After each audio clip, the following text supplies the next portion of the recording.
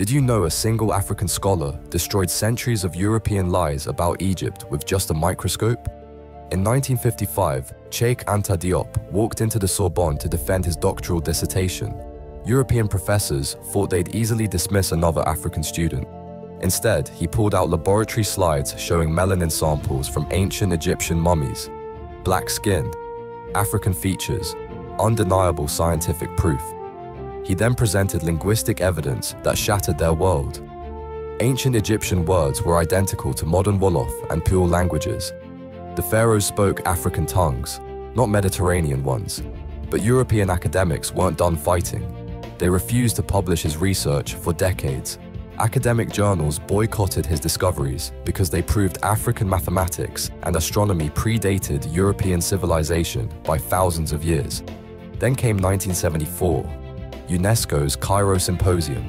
European Egyptologists were forced to publicly admit Diop's evidence was scientifically irrefutable. Ancient Egypt was African civilization. The laboratory had spoken. Africa's intellectual superiority was proven. Subscribe for more African wealth stories.